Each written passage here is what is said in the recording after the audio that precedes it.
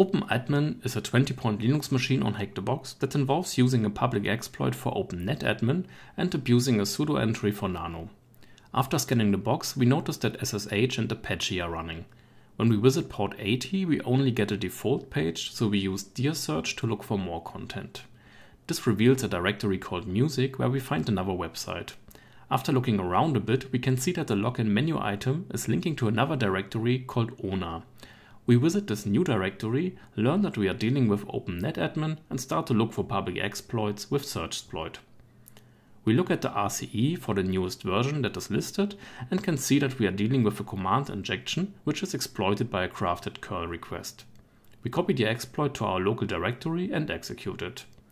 There's a line ending problem that can be fixed by running DOS to Unix, and after solving it we get a shell.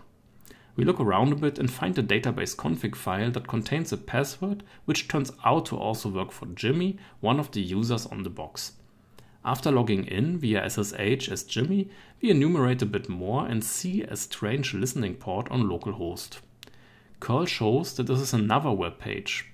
We look for the configuration of this website and find its document root and that the npm itk module is used to run this virtual host as Joanna. One of the files of this website is main.php, which outputs the private key of Joanna. Use curl to get main.php and obtain Joanna's private key. Since this key is protected by a passphrase, we use SSH to John to obtain a crackable hash and then crack it using rockyou.txt. Now we can use the key to log into the box as Joanna.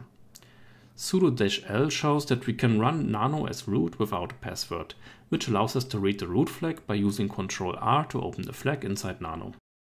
On GTFO bins there is an entry for nano where we can see that it is also possible to get the shell by using Ctrl-R followed by Ctrl-X.